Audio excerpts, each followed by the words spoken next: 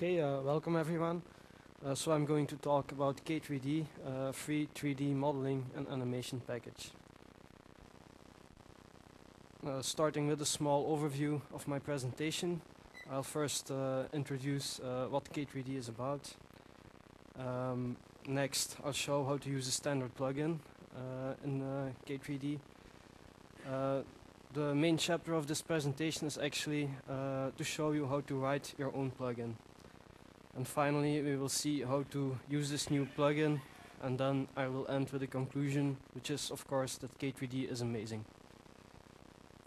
So, what is k3d? It's a free 3D modeling and animation package, which was written by Tim Shedd. He started the project around 1992. k3d does modeling and animation. For the actual rendering, it relies on external rendering engines, such as Axis, which implements the Pixar Renderman interface. Renderman engines are supported out of the box, and we also have some plugins for some non-Renderman engines. It has a very modular design, which means basically everything is a plugin, including the user interface. The different plugins interact with each other through a fairly unique visual programming system, which allows you to make a sort of a tree which interconnects different nodes. So, how do we use a standard plugin? We start from the Create menu, which is basically a big menu containing all the plugins available. In this case, we will import an alias wavefront object, so we go to the mesh reader category and choose the alias wavefront loader plugin. Once we have chosen this plugin, we get to see the properties panel, which actually shows all the inputs and parameters for the plugin chosen. Most importantly here, of course, the file name. Once we go on to set the file name, the object gets loaded and is shown in the viewport. Now we're going to apply an additional modifier, which is done by right-clicking the model. We get again all the plugins that can be used as a modifier, and in this case we apply the subdivision surface modifier, which creates an interactive, smoothed version of the object we imported. So next, on to the important part, which is actually how to create new plugins. I'll start off with a small overview of what the basic components of a plugin are. So you basically just start off in a new directory, which can be external to the k3d source tree. The first thing you have to define is a CMake file.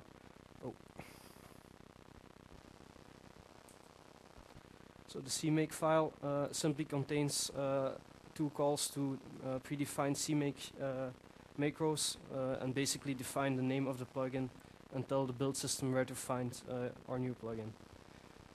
Next is a module.cpp file, which will contain the actual code of our new plugin. It can contain one or more classes, which for a plugin in the document should all inherit from the k3d inode interface. In this class we can define different so-called properties, which will actually store the data for the plugin and which will also allow inputs, outputs and parameters to be set. Finally, we also need to define a factory class, which will be used to instantiate new instances of our plugin. As an example, I will show you how to create a simple mirror tool, which will mirror points along one or more components. So the first thing we have to do is to declare our interface we will be using. Since we will be deforming mesh points, we will be flipping components of each point in the mesh. I chose to use a mesh deformation modifier here, which permits to easily do this action on a mesh. So we declare a class which inherits from our base class, which is part of the SDK, and typedef the base class for convenience. Next, we have to define some parameters to our new plugin. In this case, I will define three Boolean parameters which specify if the points should be mirrored along the x, y, and z axis. I've only shown the x component here because the others are exactly the same.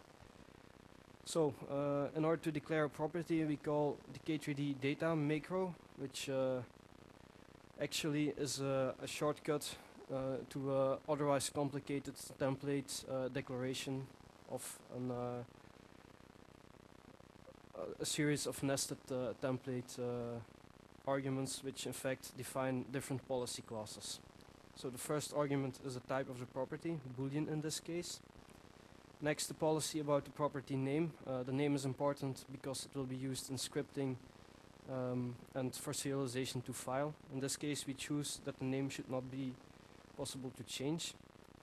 In case our Boolean value changes, we want to emit a change signal, so we specify the change signal policy. When modified, we want to be able to undo our changes, so we simply specify with undo, so it will be taken into account in the standard undo-redo system in k3d. Local storage means that the Boolean value is actually stored inside the property. It's not referred to by a pointer or anything like that.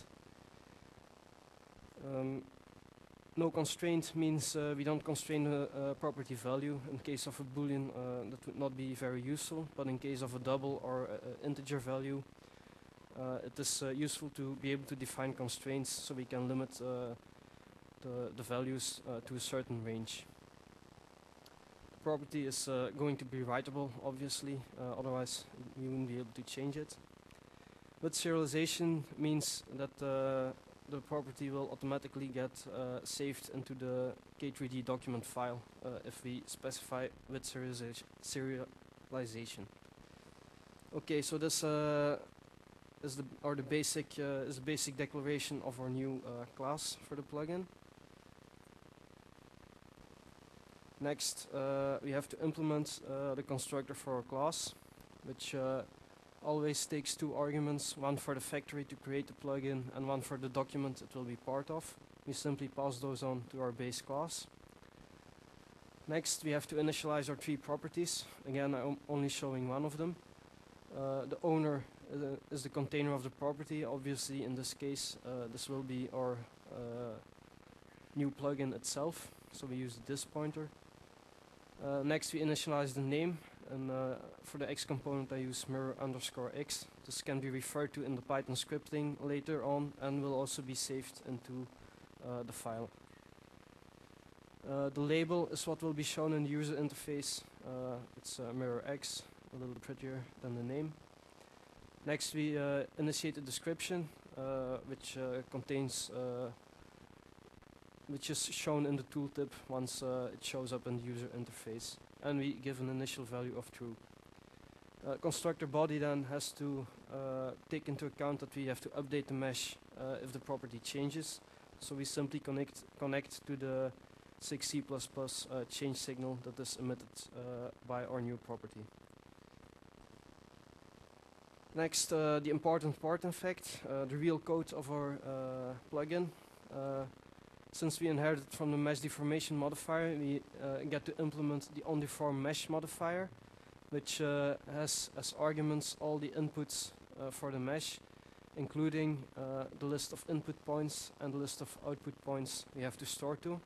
So in this case, of course, the math is extremely simple. We simply loop over all the points, and if the corresponding property is set, we flip the component and we store the point in the output array. An important part of this code is the pipeline value here. So our mirror_x here is a property, which means that it can have an internal value, but it can also be connected through the user interface to another input. Specifying pipeline value here means that we want the final result of all the connections that are made to establish the value of a property, which is a very powerful tool, obviously. So the last thing we have to do is to take care of plugin registration. In order to do this, we define a factory. This contains an interface list, which is used to keep track of what capabilities each plugin has. In this case, it is both a mesh source and a mesh sink, because it can take mesh data as input and outputs new mesh data. We also have to give it a unique ID. There's a small tool based on libuUID that generates a 64-bit unique ID for each plugin, which is used to recover the plugins from documents. We give it a name, description, which will again be the tooltip, a category, and we mark it as experimental if we're not entirely sure that it already works completely in the way it's supposed to. Finally, we call the registration macro, which actually sets an entry point to the module. Since it will be compiled as a shared object, we have to give an entry point for DL open to load the module into k3d. Okay, so now how can we use a new plugin? Again, we go to the create menu. After we have rebuilt k3d, our external plugin will be shown in the deformation category, which we entered on the previous slide.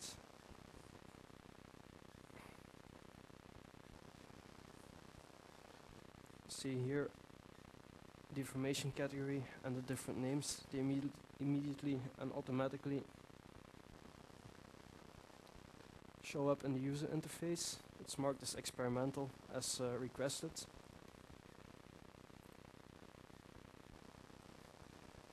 Again, after creation, the properties panel shows up, and we find our 3 properties as we declared, also automatically taken into the user interface, with the first one set default true, the others default false. Now, nothing is happening yet. We still have our previously loaded mesh, but it's unaltered because we haven't set the input yet. In order to do that, as you can see, there's no possibility to enter a value or anything. We have to click the connect button.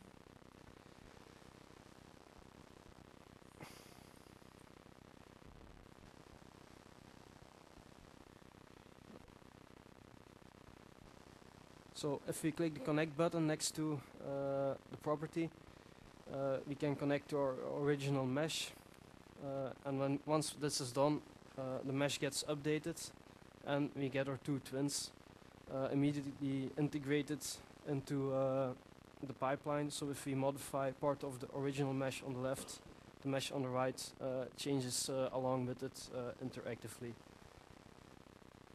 So, as you can see, the modular design of k3d makes it very easy to get started writing your own code.